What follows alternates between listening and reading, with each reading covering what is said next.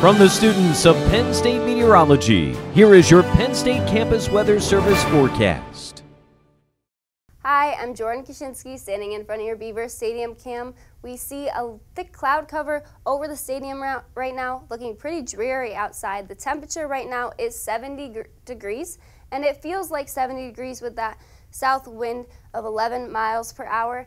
Taking a look across the state, we see 87 in Erie, down in Pittsburgh, 82, Williamsport, 70 degrees, and 73 down in Harrisburg. Overall, nice temperatures right now across the state, but it's a little bit cooler along the east, with temperatures being in the 60s along the shore. Taking a look at our satellite radar right now, we see that thick cloud cover over us.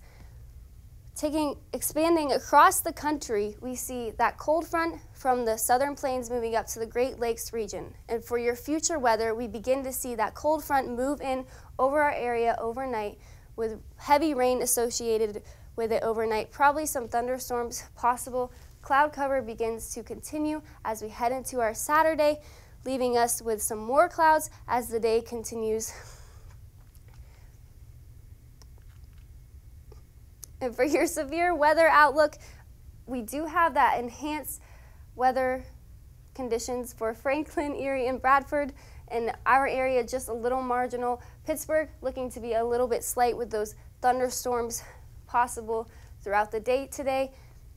For today, your temperature is 76 degrees, mostly cloudy, a wonderful day to be outside and enjoy the weather. Tonight, it will be a little bit more wet though. We will have some evening storms that we talked about earlier associated with that cold front.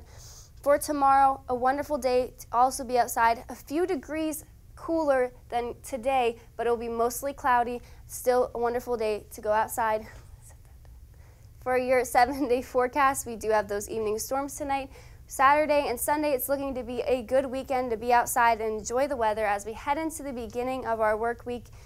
It'll be a little bit more wet with some thunderstorms possible and a little bit more rain.